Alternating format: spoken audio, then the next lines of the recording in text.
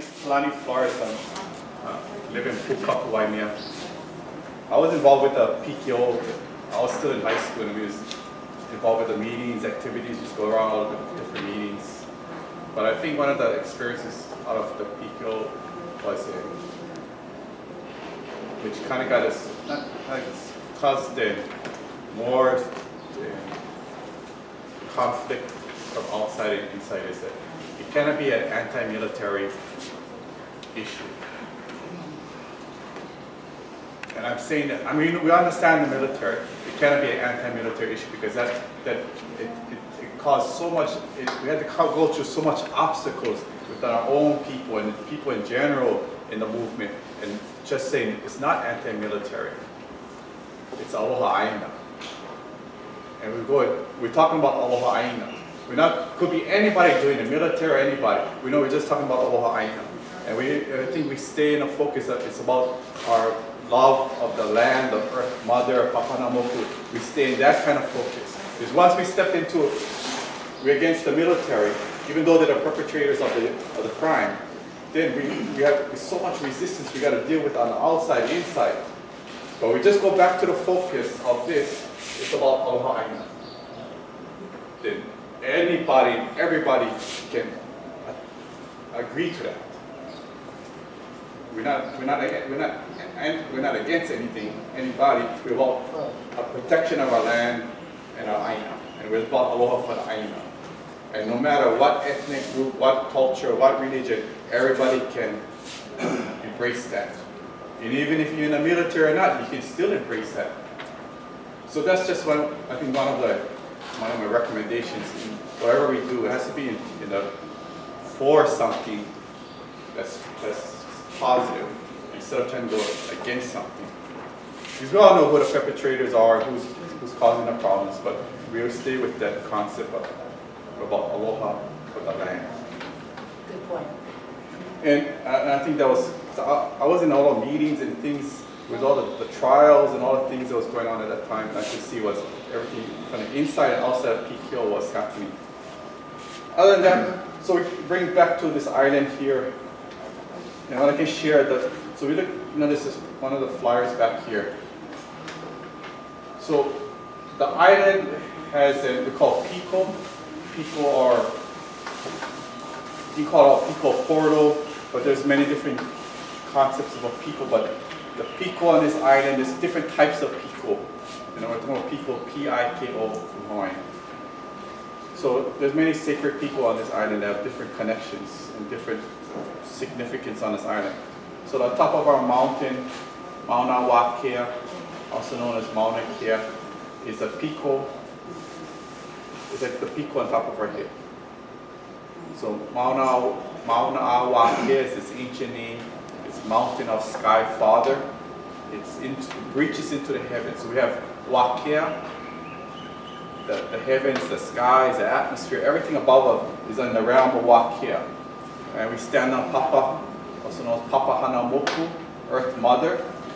And so this mountain reaches into the realm of Wakea.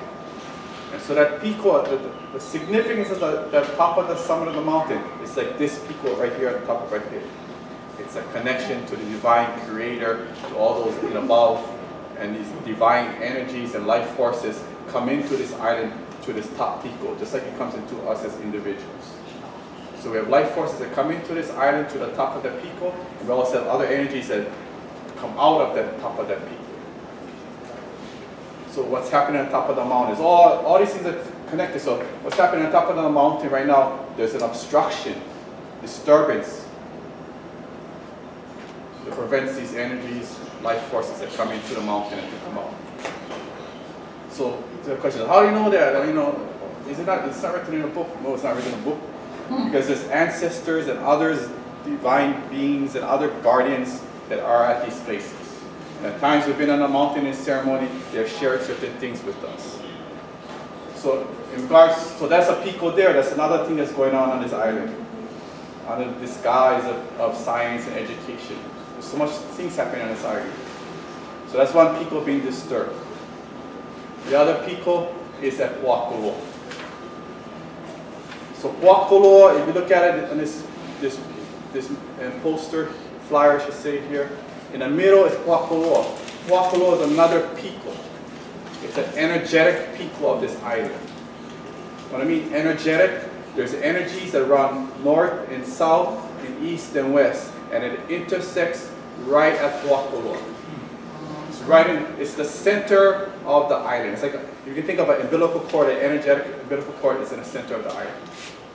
And how do you know that? How do we know that? Because we have ceremonies at Pohakuloa, parts in on the perimeter of Pohakuloa, and ancestral guides, ancestors, and divine beings have shared that. That's an energetic pico, and that has been disturbed on many different levels. So we have the physical disturbance that is occurring there, of course, with the live fire training.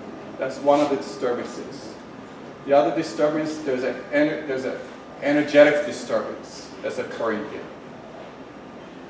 And part of the energetic disturbance, there's another disturbance of it's an energy disturbance, but it's like a mental energy disturbance. So you have physical disturbance, you have spiritual disturbance, you have another energetic disturbance, which is warfare and in these games of war, they call it. So where there should be tranquility and peace in the center of our people of the island, there's an imprint. This imprint is by humans, of course, and the imprint that's being imposed on that area is of war and disturbance. So there's different levels of things that are happening there. So when people are coming up there, they're coming with the mentality of fighting, of killing, of attacking somebody else, of killing somebody else. That's what they're training for. So humans cause imprints on places they go. And so there's different levels of things that are impacting that place there. Physical, spiritual, and energetic. And so whether you understand it or not, if you just understand that something's happening to our island, and everybody who chooses to make this place their home or chooses to be part of this island is more than just being a Hawaiian or a Kanaka. It's about our land, and it goes back to having aloha for the aina. And so it's a bigger picture because I think as Jim was saying, it's not isolated. It's connected to many things that are happening around this world, around these islands. It's a shift in consciousness. And if we can all connect in a shift of consciousness and helping the others awaken, that what we're doing to our land and to our aina and to Mother Earth is not in the best interest for us and our next generations. So I agree with Jim that it's about connecting all these different coalitions because everybody's about the same thing. Whether it's a GMO, it's about the land and the people. It's all interconnected, and we can tie in all together. There's going to be a greater movement, and the greater movement is humanity remembering their divine connection to the land and to each other and to the Creator. And with that, we'd like to say mahalo to all of you folks for just being here today. I know how hard it is to come to a meeting. I'll just say mahalo to Moani and Jim and all the others that helped and coordinate this. Because for Te Kaho'olawe, we started like this, even smaller. It was just a handful that got together, got concerned, and like Terry said, it's hopeful. Because what happened with Kaho'olawe is gives us hope that things can shift and change. And it just takes people having a focus and working together, and I say, we just stay in a focus of aloha. Mahalo to all once again. Thank you so much. Thank you, Kalani.